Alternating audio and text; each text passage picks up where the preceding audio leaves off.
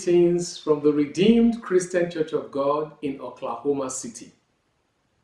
This is the Open Heavens for October 11th, 2019. Open Heavens is a daily devotional written by the General Overseer of the Redeemed Christian Church of God, Pastor E.A. Adeboye. We thank the Lord Almighty and give Him all the glory because He's the one that has woken us all this morning. And we pray that even as we go into the study of His Word, His life-transforming power will fall upon us and allow us to make changes in our lives where we need to, in the mighty name of Jesus. Amen. The title of today is a question. A lover of gifts? Are you a lover of gifts? Are we lovers of gifts? That's the question we'll be answering through the devotional of today. The memory verse is Luke chapter 12, verse 15. Luke chapter 12, verse 15 reads, "And he said unto them, Take heed, and beware of covetousness. For a man's life consisteth not in the abundance of the things which he possesseth." And 2 Kings chapter 5, verse 15 to 27 is the Bible reading. 2 Kings 5, 15 to 27. And I read, "And I returned to the man of God, and he and all his aides, and came and stood before him. And he said, Indeed, now I know that there is no God in all the earth except in Israel. Now therefore, please take a gift from your servant. But he said, As the Lord lives, before whom I stand, I will receive nothing. And he urged him to take it, but he refused.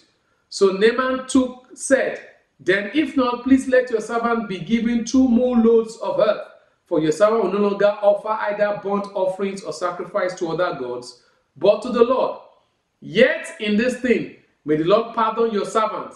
When my master goes into the temple of Rimmon to worship there, as he leans on my hand, and I bow down in the temple of Rimmon, when I bow down in the temple of Rimmon, may the Lord please pardon your servant in this thing.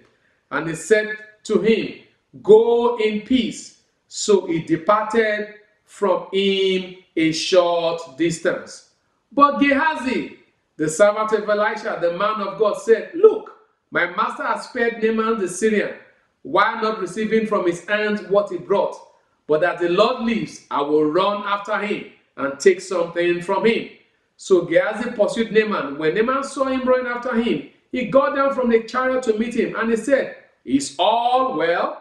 And he said, All is well. My master has sent me, saying, Indeed, just now 2 young men of the sons of the prophets have come to me from the mountains of Ephraim.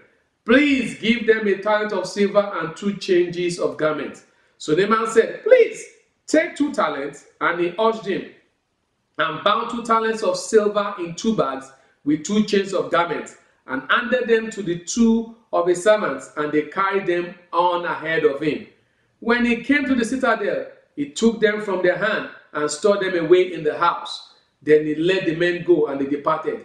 Now he went in and stood before his master. Elisha said to him, Where did you go, Gehazi? And he said, Your servant did not go anywhere. Then he said to him, Did not my heart go with you when the man turned back from his chariot to meet you? Is it time to receive money and to receive clothing, olive groves and vineyards, sheep and oxen, male and female servants? Therefore, the leprosy of Naaman shall cling to you and your descendants forever. And he went out from his presence, leprous, as white as snow. May God bless the reading of His word in Jesus' name. Amen. So as you can see from that Bible reading, Gehazi was covetous. He was a lover of gifts. And that is something that should not be found in us as God's children. And that is telling us here that some people love gifts even more than their lives. And of course, what is that? Covetousness. And Jesus Christ, even from that memory verse we read earlier, warns strongly against covetousness. Like we just read in the story of Gehazi. He ran after rejected gifts because Elisha has already said no to receiving those gifts. He ran after it, and we know the repercussion, the consequences. He became leprous. And in this whole story, because of course, from the Bible reading we read, he went ahead to go meet Naaman and say, okay, yes, the gifts that Elisha rejected, that he now wants it. And he thought Elisha didn't know about it. And when he got back, he even lied again. But of course, we know that even from that Bible reading, that Elisha was like, went on my heart with thee. He knew what he has gone to do. And that is telling us, even the topic is about covetousness, a love of gifts. But from that story of Gehazi, there are two lessons that Daddy also want to point us to. Now, the first lesson is that God's eyes run to and fro the earth, and he sees those who secretly toy with sin. Gehazi thought he was secretly toying with sin that nobody will know of covetousness, but God saw him. Even Elisha was able to see that revelation. So God sees those who secretly toys with sin. So that's one critical lesson.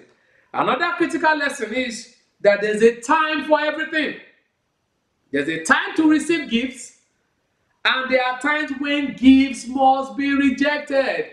So that's another important lesson. And gifts can only be rejected by those who are not lovers of gifts, by those who are not covetous. And that is why that is very important, because somebody who is very covetous will find it so hard to reject gifts even when they are supposed to be rejected.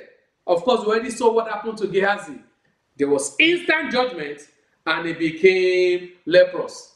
In line with that, that is telling us that it is vain to run after gifts that are not approved by God. Let us not run after gifts that are not approved by God. That's another important warning that is given us through this story of Gehazi that we read about.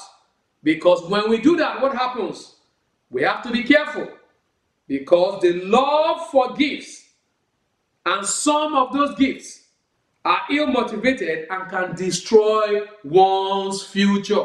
That's another reason why we have to be careful not to be lover of gifts, because they can destroy our future and our destiny, just like it did to Gehazi. And Lord, there's a prayer that I is praying for us too at the end. It says, may the Lord spare you the agony of gifts from ill-gotten wealth in Jesus' name. Amen. And the prayer point in line with that is that Father will deliver us from the snare of covetousness in Jesus' name. Father, in the name of Jesus, oh God, you have taught us even in the study of your word today that we should not be lovers of gifts. Father, Lord, we should not be covetous. So we pray, oh God, that Father, please deliver us, Lord God Almighty, from the snare of covetousness in the mighty name of Jesus. Every snare of covetousness that the enemy wants to use us to rob us of our destiny, of our future. Father, we pray that, Lord, you will deliver us from such snares of covetousness in the mighty name of Jesus. Thank you, O God. In Jesus' name we are prayed. Amen. Thank you for watching, and we hope to see you tomorrow by God's grace.